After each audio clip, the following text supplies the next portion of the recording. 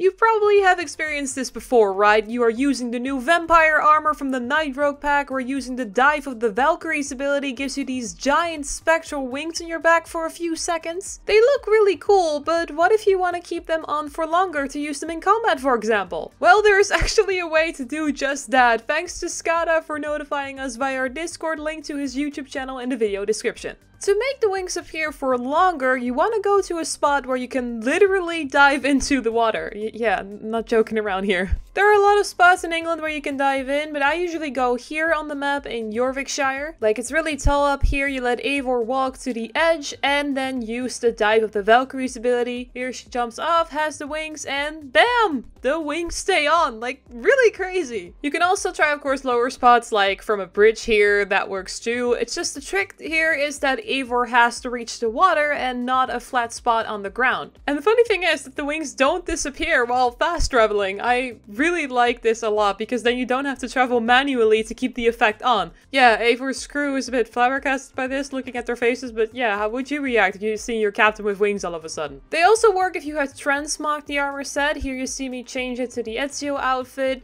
then I jump into the water like this.